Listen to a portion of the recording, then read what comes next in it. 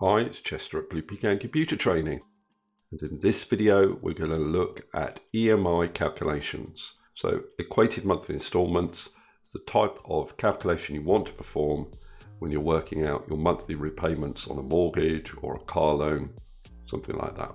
In my first example here, I'm borrowing $100,000 over 15 years with an interest rate of 5% per annum. That gives me a monthly repayment value of £790.79. Total interest payable £42,342.85. If I change these, so I was borrowing $200,000 over 25 years with an interest rate of 2.09, then it would give me my new figures. Now this amortization table or repayment table at the bottom here, I'm actually going to cover how to create this dynamically, so it responds to whatever you type up here. I'm going to cover that in a different video, and I'll leave a link to that up in the top right hand corner and also in the description of this video. Okay, let's see how we can create these calculations.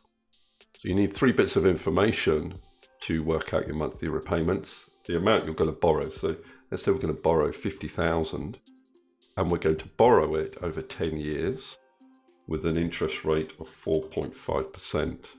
Now what I'm going to do is create another column with the monthly value. So principal amount will be the same, and the tenure in months would be the years times 12, and the interest rate per month would be the annual interest rate divided by 12. So I now have all the values that I need to do my EMI calculation. Now the function to use for this calculation is the payment function, PMT, and we only need to use the mandatory arguments here, rate, NPER, and PV. FV and type we do not need to use. So rate is our monthly interest rate, comma. NPER is the number of monthly repayments we're making. That's up here in D7. And present value is the value of the loan. Close the bracket, press enter, and you can see I get a minus figure there. You can quickly resolve that by just putting a minus in front of the payment function. And there we are. I have my monthly repayment figure.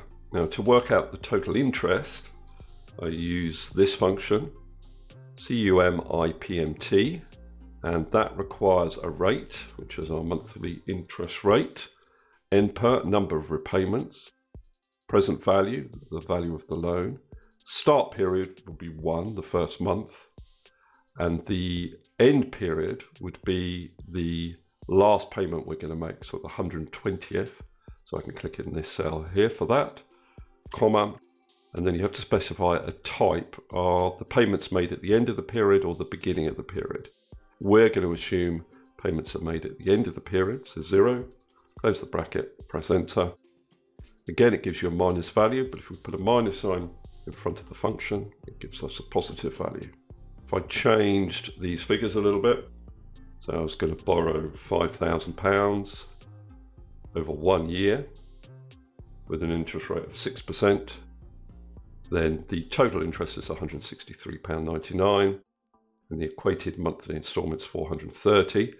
If I look down here at my repayment schedule, and I've selected all the interest payable, and I look down here on my status bar, I can see that the sum of those values I've selected is £163.99, which is the answer I have up here.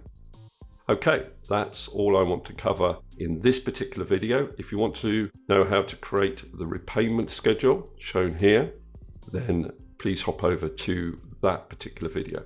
I'm actually going to do 2 videos on this, one for Excel 365, which you can use spilled dynamic arrays for, and the other for older versions of Excel. Okay, thanks very much for listening. Hopefully it's been useful. If it has, please subscribe, and I'll see you next video.